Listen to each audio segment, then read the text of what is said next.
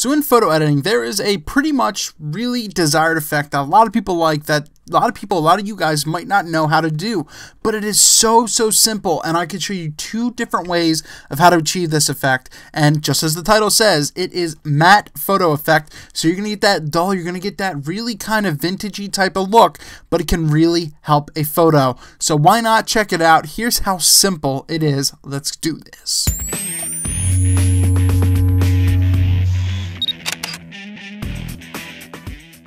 So we're going to jump right into this. As I said, I'm going to show you 2 different ways and how easy this is and how much it can really, you know, kind of just change your style up a little bit. Something new you can try. You might actually like it. To me, I like more of contrast. That's just how it is. I like contrast, especially with my black and whites. Now, here's the effect, because I think it can work, you know, in some really cool ways. There's a lot of creative people out there that want to learn this, and this can really work, like I said. So here we go. This is a shot Adam Lerner actually took of me a little while ago, and I thought it looked great because it's punchy, it's contrasty, but with black and white, you can really do this matte effect pretty easily. So let's just dive right into it. I'm using Adobe Photoshop CC, as you can tell. Yeah, I've already ranted about that.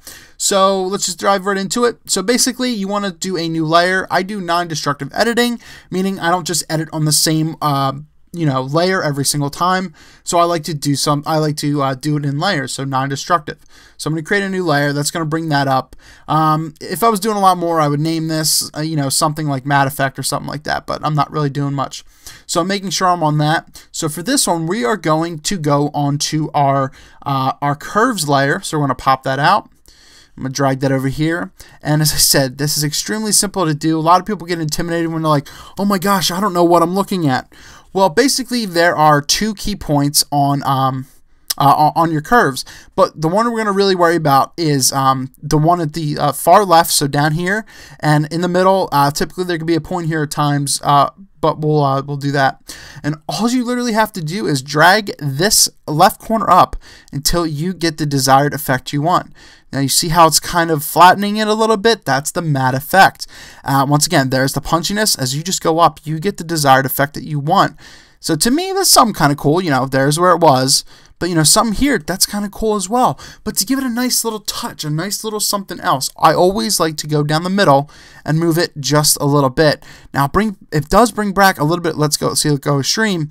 It does bring back contrast, but not in the full way. It still keeps the effect. It still gives it something different.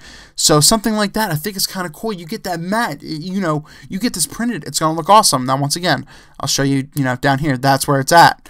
So, you know, somewhere around there. So it is something slight. It is something very simple. Now, a lot of you guys might be like, okay, well, that's good. Well, how about with a, you know, a colored photograph? Okay, fine. So let's open that up in here as well. So that's going to open up. So let's do the same exact thing, but I'm going to teach you another way to do it. It's really pick your poison. I like the curves layer the best. But as I said, it is very simple.